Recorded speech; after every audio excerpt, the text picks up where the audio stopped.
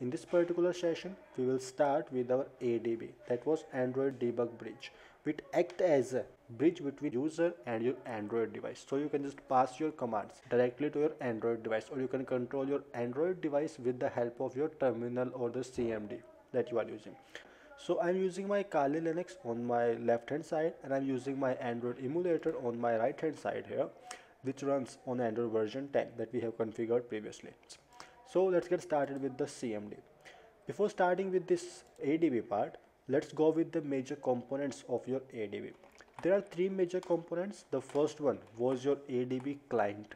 The CMD or the terminal I am using here is the ADB client. The terminal here will be known as your ADB client. The second major component was your ADB server. My Kali Linux machine here will simply act as a server, so we can just write our command in the terminal and that command will be sent to this Android emulator, right? For this case, Kali will act as a ADB server. So your terminal will be act as a ADB client, will be known as ADB client, and your Kali Linux or your main operating system here you are using known as your ADB server. So here my Kali Linux is my ADB server. Then we got the third major part, and that was your ADB daemon. ADB daemon is the background process that was initialized by your init process. So these are the three major components of your ADB: the client, or you can say your terminal, the ADB server, or you can say your OS part, and the daemon, which is again the background process on your Android device. Now, after this, let's get started with the ADB, like how you can interact with your Android device with help of ADB. For that, first you have to install ADB in your Kali Linux because it doesn't comes with Kali. So you have to go with this installation. For that part, just go with simple sudo if you are not the root user, and if you are the root user, just remove the sudo and go with apt install and go with ADB and hit enter, right? And this will simply install ADB in your machine. I already have installed in my Kali Linux here, so again it will simply check for the updates and give me the results, right? After installation, just simply go with ADB devices. If you simply hit enter with the ADB, you will get a list of all the commands that you can use with ADB part, right? I'm going to use few basic commands so you can get a better idea about the ADB. So I'll go with simple ADB devices to get a list of all the devices, and with the -L you will get a better information. Let's execute both the command with L or without L, right? If I simply hit enter, this will give me a list of all the devices, but right now we don't have any devices connected here. So first we have to connect our device. To establish a connection, go with simple ADB connect, and then you can enter your IP address. For this Android emulator, you can figure out this IP address from the top of this emulator here. It's written here at 192.168.39.105, and don't forget to enter the port number.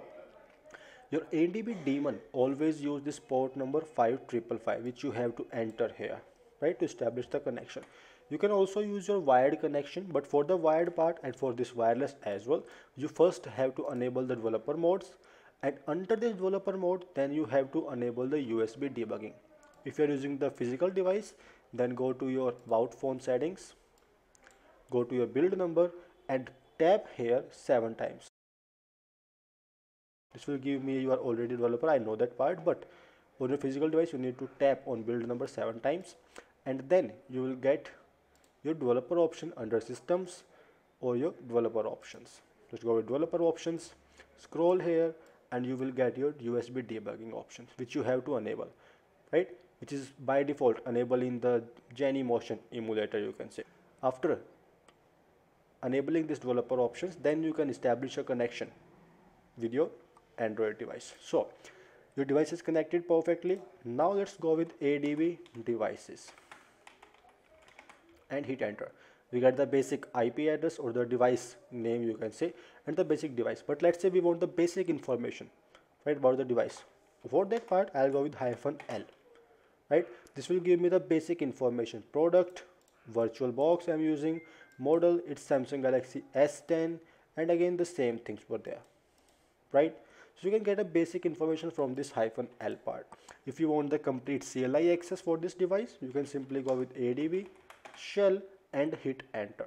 Right, you can like execute all of your basic Linux commands here. Like if you go with ls, if you go with dir will not work. You simply go with pwd.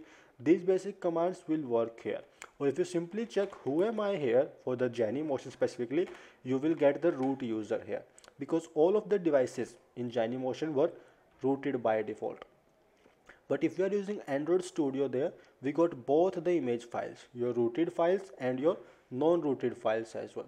So you can pick either you want the rooted device or you want a non-rooted device. You can switch between them. But for Genymotion, you always get a rooted device, always. So have a good day and stay connected.